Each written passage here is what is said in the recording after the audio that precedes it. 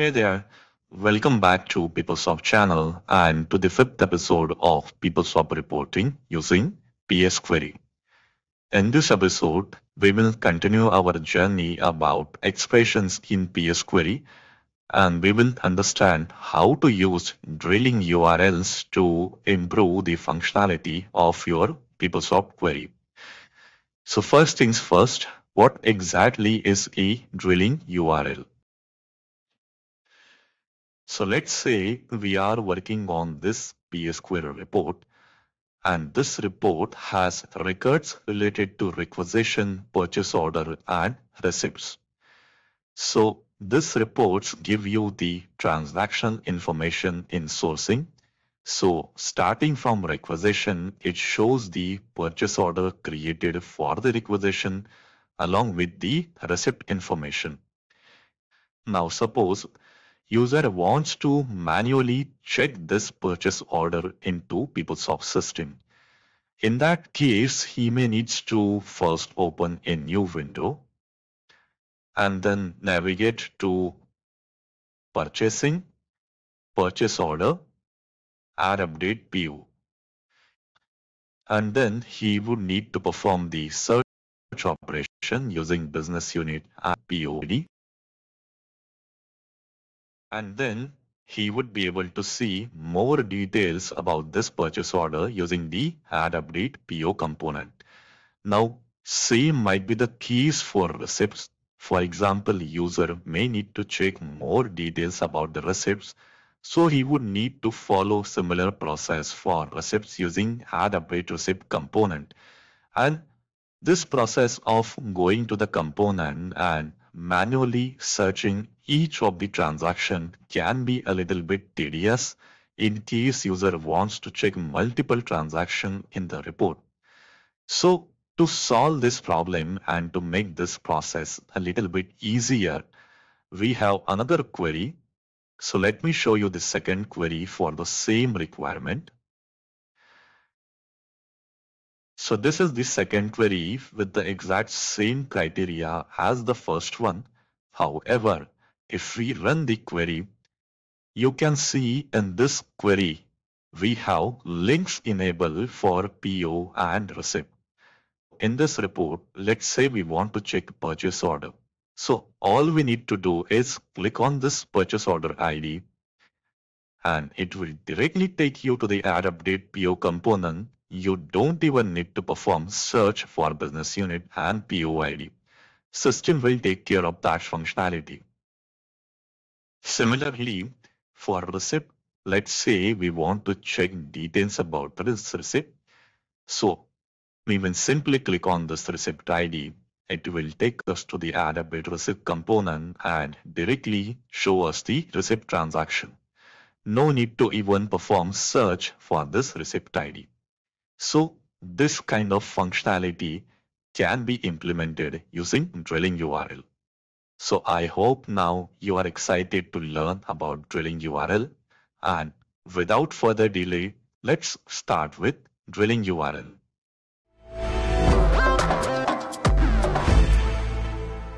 So let's convert this report into drilling URL for purchase order. So let's go to expressions, add expression, and in the expression type, we will select drilling URL. So in drilling URL, these are several different types of URLs which we can set up for our report. Since we are interested in opening a new component, we will go with component URL. So let's select these set of values for our drilling URL. So portal name, it's going to be employee and board name is going to be ERP. Next is content reference link. So for this value, you can click on add content reference link and it will generate this structure.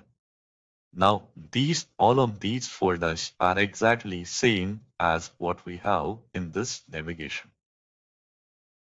So since we are interested in add update PO component, we will go to purchasing and then purchase order. And here is the required page add update POs. So since we selected this, menu, market, and component is selected. Now, in this component, we can have multiple pages. If we click on this lookup, we can see these many pages are available inside your purchase order component. So you need to know the correct page name which is required. So in this case, you can type Ctrl+Shift+J, and this will tell you what is page number which you are currently looking at. So in this case, it's PO_9. So let's select this page, which is PO_9. And the last one is menu action. So these are several actions present here. So if we see, we are basically opening an existing view. We are not creating a new transaction. Since we will go with menu action as update. And then let's click on search keys. So what exactly is a search key? So imagine that you are manually coming into this purchase order component. So as soon as you click on add update PO component, this search page launches and you need to provide the search value for your particular ID. Only then, using this search value, you can enter into the component. The exact same thing that we need to do here. If you see on the search page, we have these set of search key and alternate search key available. Exactly the same options are available to perform search. So we will go with business unit and PO ID as a search criteria. So let's take the first one, which is business unit, which is also present here. Now, what should be the value for your business unit? So let me reopen the report in our PS3. I want to perform search using this business unit and this POI. So if we check fields, our business unit is coming from D table and POID is coming from C table. So we need to link this business unit PO on the search criteria here. So let's click on this lookup, and this will show you all the fields which are currently present in your webbook. So if we go to fields, we can see 14 fields present here, and you can see all of them present here. Since we decided we need to provide search using this value, let's select business unit PO. For PO ID, the correct field in our report will be this C.POI. So let's select this one for PO ID, which would be C.POI. So we are done with the search value for our component. Now, last thing we need to do is we need to select which column we want to make hyperlink to. So we want to add hyperlinks to this column so that when you click on POID, it will open the add update new component. For that, you need to click on map columns, and this will show you again all the fields available in your report. So we will go with C.POID. Click on OK, and once again click on OK. So let's run the report now, and as you can see, the trailing URL has been activated for purchase order. So let's say we want to check this purchase order ending with 4 for this business unit. So if you click on it, it will take you to the add update PO component for your UR business unit. So as expected, the trailing URL is working fine. So let me show you another important use case for trailing URL. So let's say we have this transaction, and for this transaction, we want to check the voucher created in the system. In order to obtain this information, we already have a query created in the system. When we run the query, it asks us for the PO business unit and PO ID. So let's provide this information. When we provide the information, it shows all the vouchers which are created for this particular business unit. As we can see, a voucher was created in the past with 2 lines that was deleted, and later a new voucher was created and it was posted successfully. Now, using dwelling URL, we can directly run this particular query. We can actually link this query to our previous query so that we no longer need to manually run the query and pass the parameters. So let's complete this functionality in which we will link the second query with the first one. For that, let us create a new column which will say something like voucher details. And when we click on voucher details for any transaction, it should open this new query, pass the parameters BU and BUID dynamically, and show us the report as we expected. So first, let's create a new column here. Let's go to expressions, click on add expression, and let's say our column name or column value should be voucher details. Since this is a free text, it should be enclosed in a single quote. And let us adjust the length as per the text that we have given.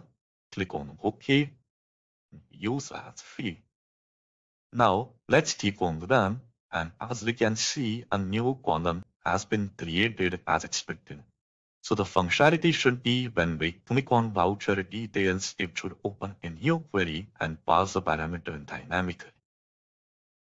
So let's go to expression, click on add expression, select dwelling URL, and this time we will go with query URL. So query URL, and let's provide this information. Portal will be employee, node will be ERP, and we need to provide the query name. So our query name is this one. Let's select the query name. And format will be HTML because we are interested to check the results online on the browser. But you can also select XLS or XML.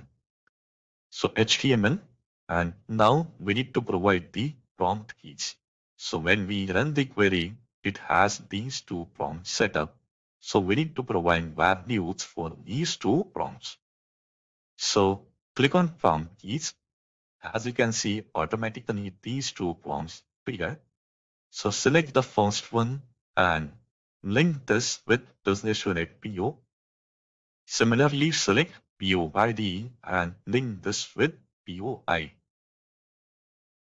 Now click on OK. And before we click on OK, we need to map the columns.